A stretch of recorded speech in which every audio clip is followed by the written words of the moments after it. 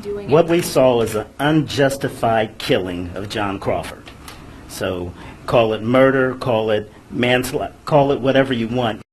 Today, that attorney and his clients, John Crawford's parents, were able to view part of the Walmart security video for the first time. Kelly May continues our team coverage. She's live in Beaver Creek. Kelly? Yeah, that's right. Today was the first time family were able to watch that security video. The suspect's father and family attorney watched just a few minutes of it today, saying it's both compelling and upsetting. The community says it's time to release it. It's just unbelievable. That's all I could tell you. I pray that no one ever has to go through what we're going through. It's unconscionable.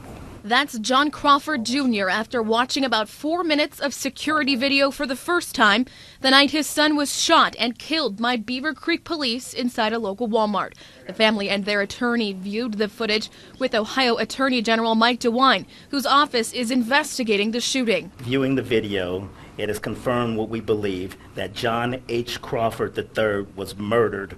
This was an unarmed man holding a BB gun, getting shot and killed while a customer inside of a store. I hope that Mr. Attorney General does his duty, and we'll just have to wait and see. The Attorney General instructed those who've seen the tapes not to disclose any specifics. When everyone sees this video, it will illuminate the issues of this particular case. Mr.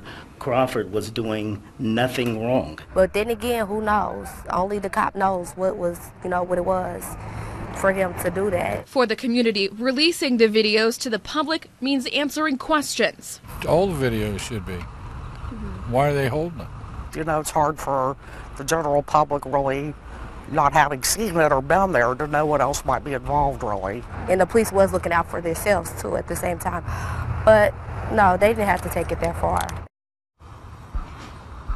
Now, Crawford's family attorney also said today they believe that this grand jury will result in the prosecution of those 2 Beaver Creek police officers involved. We're, of course, keeping you updated as the case moves forward. Reporting live in Beaver Creek tonight, I'm Kelly May, Fox 45 News.